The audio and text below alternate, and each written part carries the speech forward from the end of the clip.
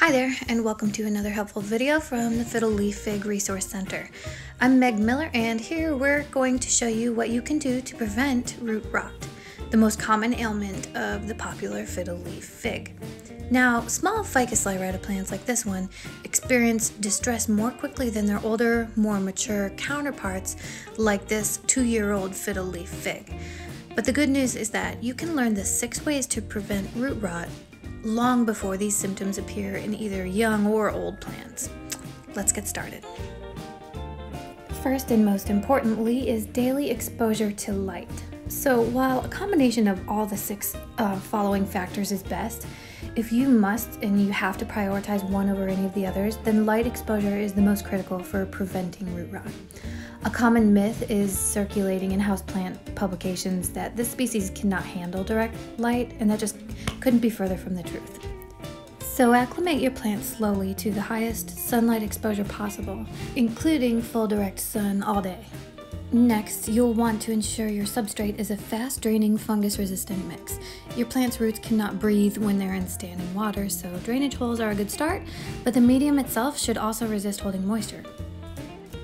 Thankfully, the Fiddle Leaf Fig Plant Resource Center has a custom potting mix made specifically for this species if you'd like to optimize this factor for your plant. Now, the third most important way to prevent root rot is to establish a healthy feeding and watering regimen. Using a moisture meter, determine how much water is still in your plant's root system since the last time you watered. If you need help selecting or learning to use a moisture meter, you'll find a helpful tutorial on our blog.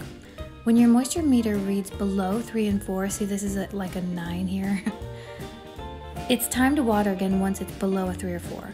You'll notice the top 2 inches of soil here have likely been dry for a while before those deeper roots even reach that 3 to 4 level of dryness. As for nutrition, many fiddle leaf figs can survive on clean water, oodles of sunshine, and the right substrate mix. But that's the thing, you don't want your plant to simply survive. A tree that's in survival mode doesn't grow taller, doesn't store up energy to combat future diseases, it doesn't withstand even the slightest insect infestation, and often it wilts at the smallest environmental change. Instead, you want to boost that plant's immunity so that it holds up through seasonal changes and the unexpected problem. And for that, you'll need a liquid fertilizer and also a root supplement. Now, before you open a new tab to shop online or rush to the nearest garden center, you want to do your due research. The good news is that we've compiled everything you need to know. Again, on our site, you'll find a description of the perfect fiddle leaf fig fertilizer, as well as a video answering the most commonly asked questions about our root supplement, which is specifically formulated to treat and prevent root rot. So, now that you've optimized your plant's sunlight, growing medium, and feeding watering routine, the next 3 suggestions will be a breeze.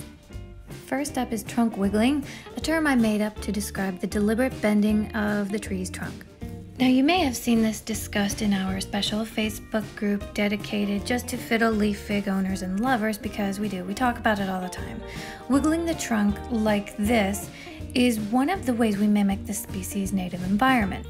We're replicating the wind here, but at the same time, we are also forcing the tree to produce a hormone that responds to this exercise. You see, in sub-Saharan Africa, where this plant is from, strong storms blow in and the plant responds by digging deeper roots and devoting energy to strengthen that trunk. This way, it would be more ready for the next, quote, storm. Stronger root systems are more resistant to root rot, so administer this treatment at least once a week. Now we're almost done. Number 5 on our list of ways to prevent root rot is regular root aeration.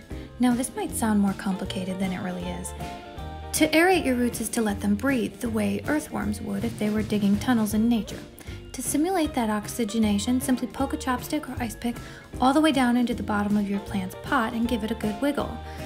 For a 3 or 4 foot plant like these, 6 or 7 holes is sufficient. Larger trees like this one should be poked at least 10 places around the roots. The disturbance will help your plant's root system, and it will give you a chance to monitor for any insect activity before it gets out of hand. Last but not least is the importance of regular repotting. Now, when I say regular, I don't mean once a week, once a month, or even once a quarter. We just recommend you don't forget the last time you repotted. In general, these trees love to stay put. In fact, they'll thrive in one pot for years. But then that same happy plant will suddenly develop root rot. And that's an experience that will alarm and grieve any fiddle leaf fig owner. Regular repotting helps with this. Simply plan to pot up once a year if your trees are growing. But if your plant is not growing or showing any other signs of distress, there's no need to repot more than every other year. So there we have it. 6 ways to prevent root rot. Start with the 3 biggies: light exposure, a good growing medium, and an optimized nutrition and root supplement plan. Then work in trunk wiggling, root aeration, and a plan to pot up depending on your tree's growth rate. And as always, post pictures of your success or questions in our Fiddle Leaf Fig resource group, where we can cheer you on and admire your plant. Thanks for watching.